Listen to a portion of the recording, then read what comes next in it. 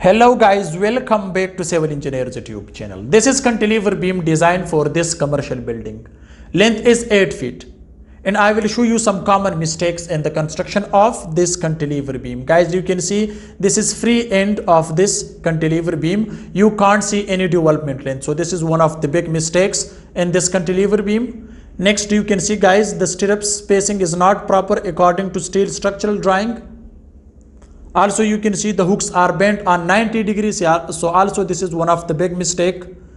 Hooks should be bent with 135 degrees. So this is the proper design for hooks.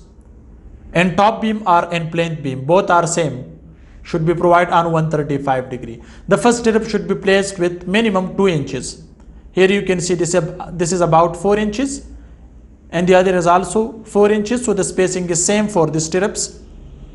Guys, they used here total 10 steel rods. Die is 16 millimeter, 3 bars at the bottom, 3 at the top, 4 are side bars.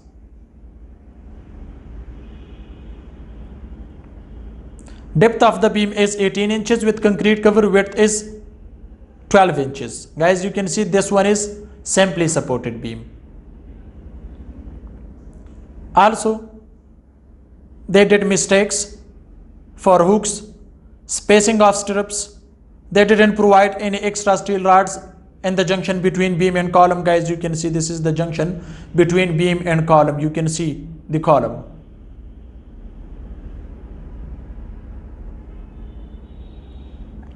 Actually, the design of cantilever beam is opposite of simply supported beam. That's why, because here guys at the bottom we should use less steel rods compared to its top, because in cantilever beam top is tension zone.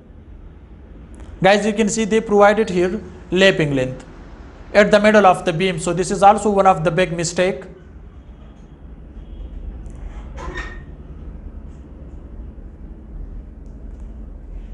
Guys, you can see they provided here extra steel rods. 3 steel rods are extra. So this is okay here. Because we have negative bending moment, to resist negative bending moment, we should provide extra steel rods to resist negative bending moment in the junction between beam and column. Guys, you can see clearly. Die of stirrup is 8 millimeter, which is okay according to this design. Only there are some common mistakes. Hope this video can help you. Thank you.